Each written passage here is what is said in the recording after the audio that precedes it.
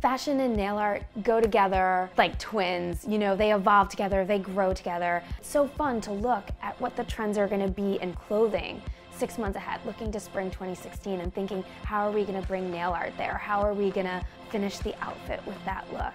Before I go to a beauty test, I make sure I paint up a bunch of different samples and really try to think about the collection and what the designer's going for and interpret that in lacquer.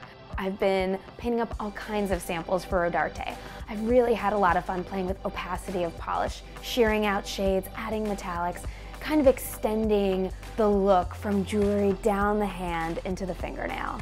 I can't wait to show you the look I created with OPI that's gonna walk the Rodarte runway, so stay tuned.